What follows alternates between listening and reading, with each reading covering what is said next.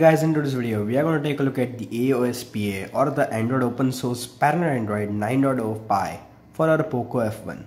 So without wasting more time, let's start. This is the initial build for our Poco F1 and it's still beta. So let's check out some info.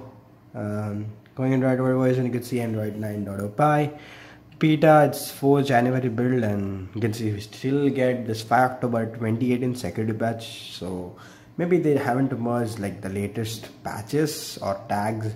And then we also get the stock kernel. We get this Quickstep Launcher, and also these apps are from AOSP. Then you can see in the home settings we don't get any extra settings. So we have this icon to home screen, allow home screen notification, dots, and change icons. So guys, as this is a beta build, we don't get actually much included stuff. You can see all just like normal stuff. You can see brightness, adaptive brightness, pocket detection, wallpaper and stuff. And we only get this one wallpaper, so like I don't think so they will be adding more, but maybe they will be adding the paranoid wallpapers app and stuff maybe in the next day, like stable updates. Then we have this ambient display without the always on display, and you can also check the device theme. You can set it to light or dark. Then we have this sound, and we cannot like link the notification and the ring volume. So yeah, like unlink it, like we don't have the options. And you can see we have all of the charging and all vibration feedback and all options. And into system we get this buttons, and into we have this on-screen navigation bar, which is the only customization I found. Then we have into gestures, and we get the swipe up on home button, which I have enabled, and you can see it works really well, like with the quick step. Also we have the jump to camera and prevent ringing.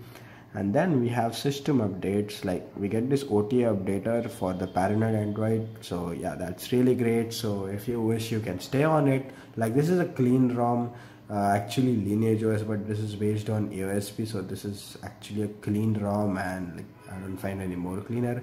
Then we get this camera app, like this is the normal Google camera. And it also supports Gcam, so you can just enable camera to API, or if it's already enabled, you can install the Gcam app.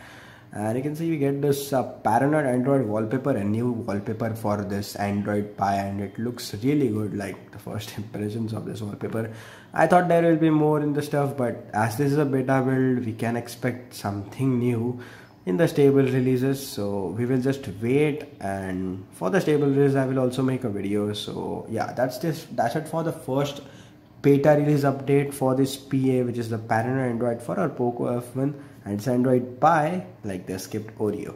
So now let's take a look at the installation, and for that, reboot your device, like power off it first. Reboot your device into recovery mode. So for that, just press the volume up and the power button and wait for the TWRP to appear.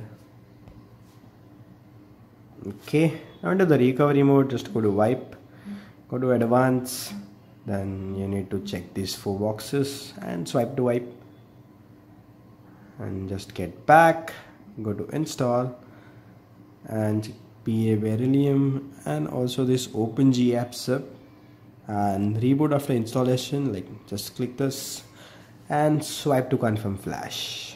And let me just skip this stuff. And after it gets flashed, just reboot system and wait for the AOSPA boot animation. And here we go. So this is the AOSPA boot animation, and then the AOSPA text comes up. And guys, that's it for the video. Like if you guys have liked this review and installation, just press this like button, and if not, press the dislike button.